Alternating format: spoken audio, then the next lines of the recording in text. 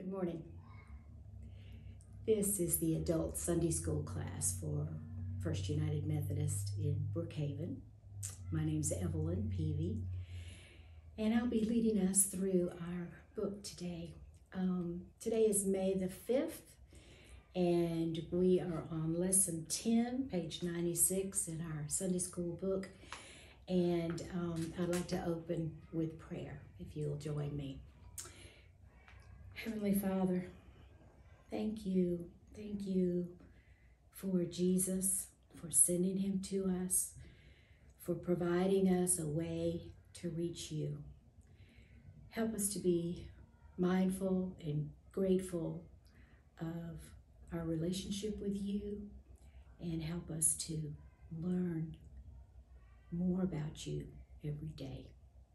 In Jesus' name we pray. Amen.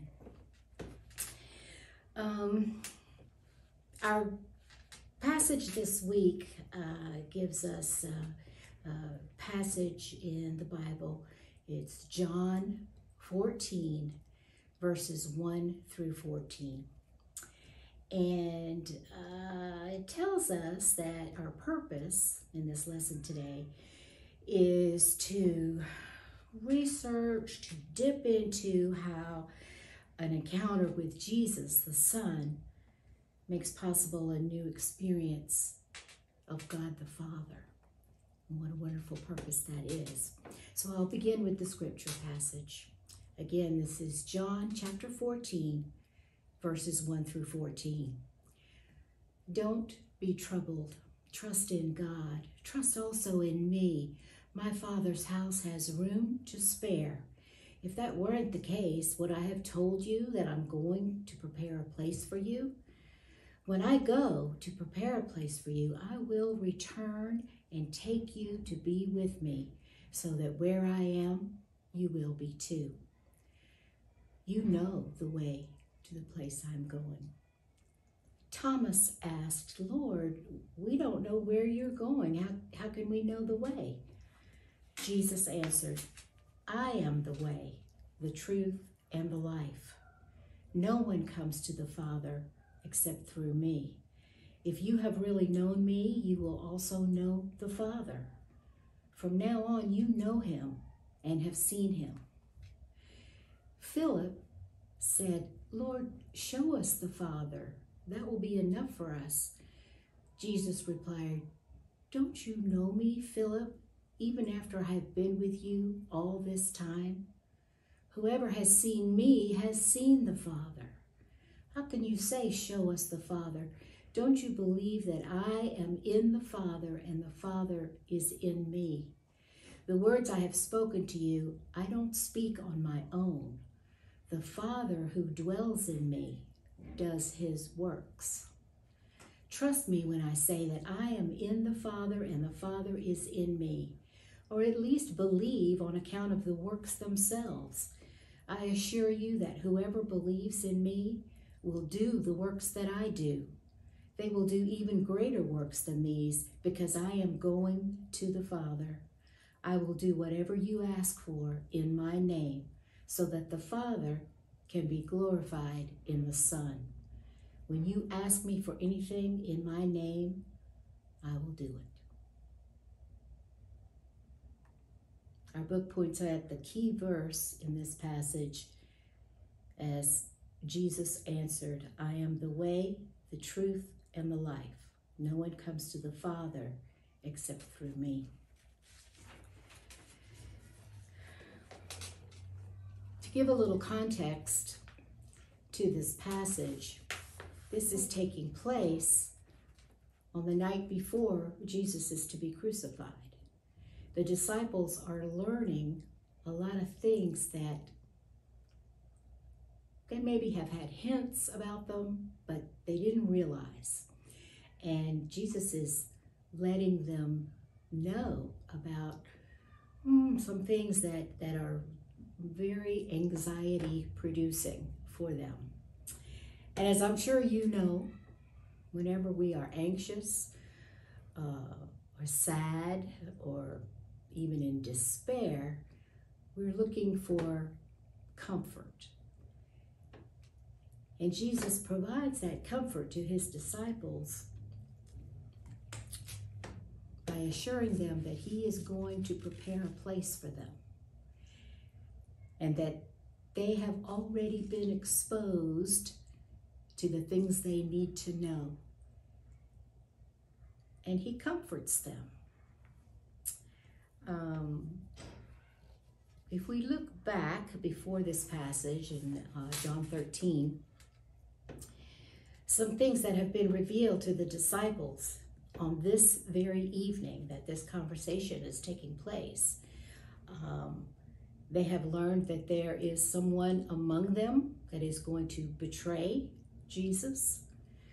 Jesus has washed their feet. He has acted as their servant, when in their minds they should be the servant of Jesus. And so he's turning things sort of upside down. He tells them to wash each other's feet. In other words, to be servants to one another. And he identifies Judas as the betrayer. And he also tells them that he's going to leave and that they cannot follow where he's going.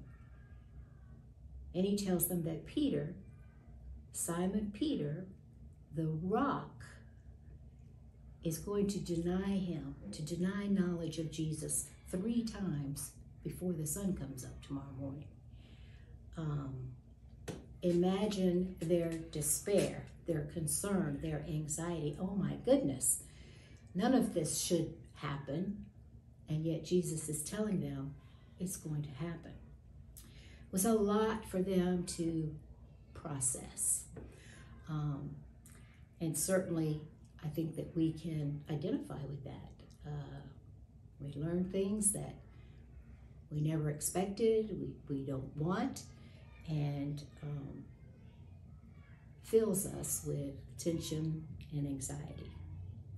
And yet Jesus says to the group, do not let your hearts be troubled. That's going to be hard for them to do, isn't it? He's told them a lot of troubling things. He's revealed to them a lot of troubling things. And that's going to be hard. So what does he do? He redirects them to their faith in God and in him. Remember that Jesus has spent 3 years living with this group of disciples and traveling with them and showing them every day how to live, how to interact with one another, how to care for each other. He's been with them every day for 3 years. And in this moment, he redirects them to think about all they've learned in the last 3 years. And he's reminding them that as he has promised them many times, everything's going to be all right. Everything's going to be okay. He says to trust God and to trust in him. He said he's going to prepare a place for them. And he says that he'll return for them. But he also says that they already know the way. He says that they know God because they know him. He says that believers will do even greater works than he has done. And that's going to be hard to top because remember, Jesus has raised Lazarus from the dead. He's done a lot of miracles. But he says that his followers are going to do even greater works than him. And he also promises that what we ask for in his name, he will respond. He will answer us. In case you're new here, that's why Christians say, in Jesus' name we pray. They're calling on this passage. Jesus had spent, as I said, 3 years teaching, preaching, healing, traveling them, showing them with his actions how to live, how to love, and how to care for others. He has prepared them to continue on his work after he leaves them. And probably, like most of us, they didn't feel prepared. They didn't feel like they knew all the answers. They didn't feel like they knew what to do. But they had been prepared. They had been corrected and praised by Jesus. They had followed him. They had made mistakes, and they would continue to make mistakes. But they knew that Jesus loved them and that he had prepared them to carry on his work. Our book tells us it's kind of like a pep talk. So how did he do that? How did he reassure them? He reminded them of what they already knew. And don't we do that when things are tense or anxious, we're worried or concerned? How can we comfort ourselves? We think about what we already know, our past experiences, what we've learned, and we turn to our faith, our trust in God and in Jesus. He reminded them of those things. And he had lived out for them, right in front of them, what God is like. So what better preparation could you have?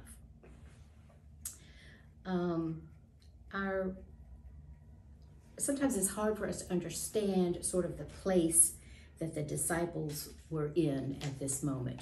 Remember that they had been raised in the Jewish faith, and approaching God directly was not done.